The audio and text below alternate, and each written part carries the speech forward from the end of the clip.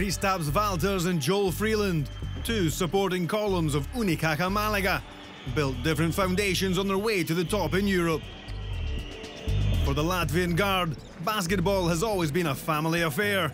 The year he was born, his father, Valdis Valters, won the first of 6 World and European Championship medals as a star of the Soviet Union.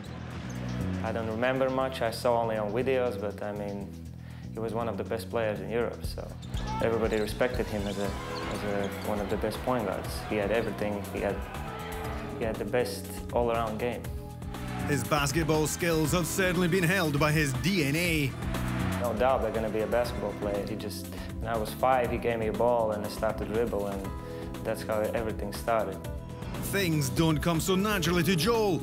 Growing up in southern England at the age of 15, he still didn't know a basketball from a brawly.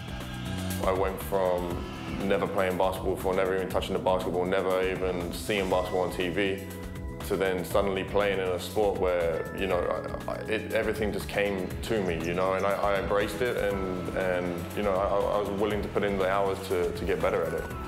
While Joel was not yet thinking about basketball, Kristaps and his older brother Sandis spent their time in the gym with their father, who had decided to retire early to teach basketball at home in Latvia. I can only thank him that he spent a lot of time for us that we become a good basketball players too. Not only did the Valters brothers reach the grade, so did the Englishman. Freeland is now considered one of the top young big men in the world, the result of his commitment to basketball once he discovered that it was his sport. Taking them big steps so early in my career was big for me. It was kind of like throwing me in the deep end and seeing what I can do. And that's something that I embraced, and I tried to always up my game to be able to meet the level of competition that I'm playing against. If there's one thing Freeland has proved since picking up a basketball for the first time less than 10 years ago, is that there is always room for future improvement. I'm always putting pressure on myself to get better, you know, and I'm going to try and up myself again this year.